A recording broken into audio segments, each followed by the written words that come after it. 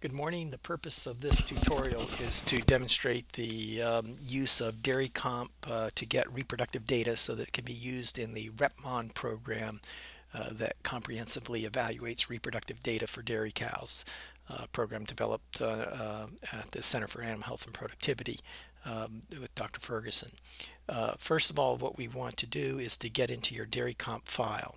And so if we go to dairy comp, so here I'm in dairy comp, the first thing I'll want to do is to get into the command situation, command line, so I can type in alter and get to the command line and add items.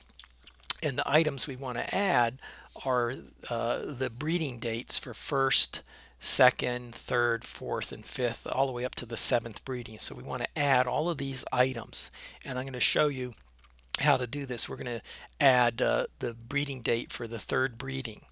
And the way we do that would be to do an add, and the variable name we want to be a B3, hit return, and the type of the variable is a 70, a date, and so you type in 70, and the date of the event of interest is breeding, so I select breeding, and the number of the event that we're in is the third, so I type in 3. Notice you could type in 1, 2, 3, 4, 5, and we go all the way up to 7. And then also you could have another breeding date that we call that BL last that has a -1 in it as a operator, so it gives us the last breeding. So once I've created that, I can also give it a name. So the uh, third breeding date. Okay, and I want to save this. I say yes. So I now exit alter, and now I come back into alter so that I can go to the command lines. So now here's the command lines, and I'm going to create two commands that we can issue that will then create the data that we want to look at. And the first one is called REPMON. We like to call it REPMON. So you give it the name, and then you type in list ID, lactation, fresh date, and then B1, B2, and I'm going to insert B3. B3, that was the latest item that we created. B4, 5, 6, 7, and B last, it would be that last breeding date. And then age at first calving, and then rep2 will be the second command line. So this is going to run this first and add to it the commands and items that are in rep2. So I'm going to say OK. All right, so it stored that. And the second one I want to deal with is rep2. And so we can see it here.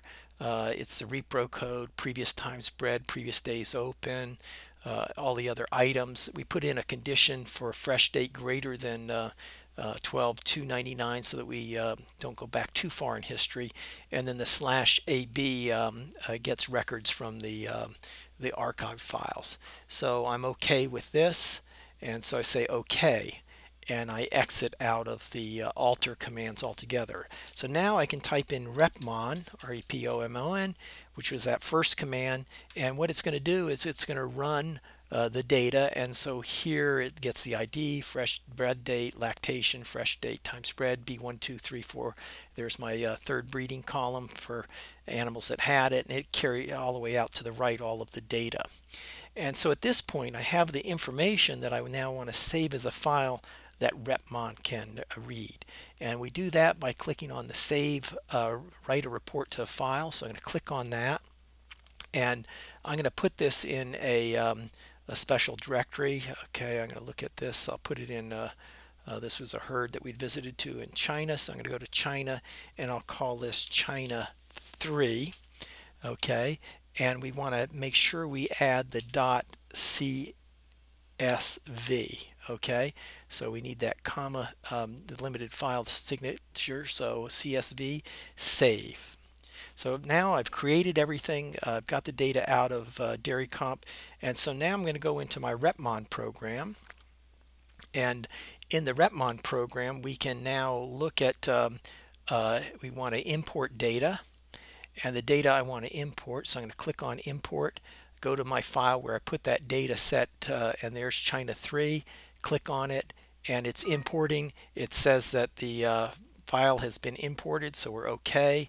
And now I click on the calculate button, enter in the last test date, This was the put in the name China Dairy. Okay, and I just click OK, and now it's doing the calculations. And so after this is done, we get to the summary page. We can see the heat detection insemination efficiency is about 71%. So opportunity for improvement. The overall aggregate pregnancy across all lactations is 21% pregnancy rate, so that's not too bad. We can also look at the distribution to first breeding. And so here we're looking at days to first breeding, so we can see that there's some cherry picking or going on before they enter it looks like an ovasync program possibly here. We can also look at how well they're controlling the failures to second breeding, and we can see that they're not really much under control, so there's some further opportunity here. This is a quick way to look at the overall reproductive efficiency. You can go back to the summary and look at what the conception rates are by season, by lactation, a whole host of other ways of analyzing the data. Thank you.